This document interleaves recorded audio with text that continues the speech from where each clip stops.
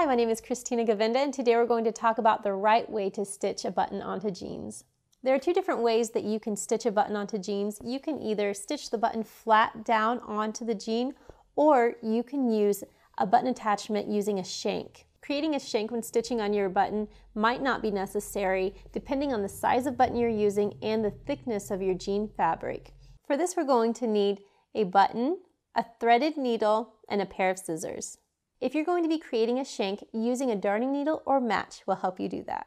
To start, we're going to take our threaded needle and tie a knot at the end of it.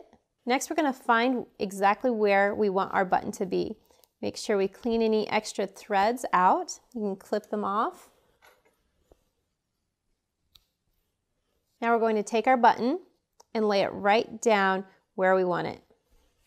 I'm going to take the needle and going through the back of the jean material, just stitching on the button, going through one hole and then back through the other side through the other hole. We're going to take our darning needle and pass it between the two holes. This will lift our button up off the fabric, giving us enough room to create the shank. Now continue stitching your button on. You do at least 3 passes to secure it. I'm going to do about 5. Now that you have your button stitched on, we're going to pull out our darning needle. Taking our needle, we're going to pass through the back of the fabric, but not through the button.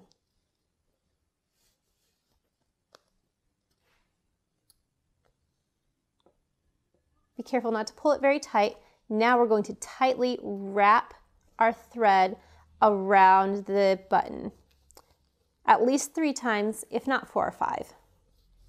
Now I'm going to take my needle and pass it back through to the other side. Now working on the back side of the fabric, I'm going to pass my needle through the fabric and create a knot. I'm going to do this by, instead of pulling your needle all the way through, grabbing the loop, wrapping your needle through it, and pulling tight. And do this one more time. Finding your loop, passing your needle through, and pulling it tight.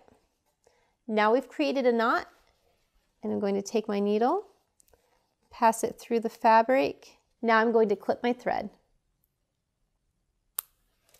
Finding the extra thread from the first knot, I'm going to clip it above the knot.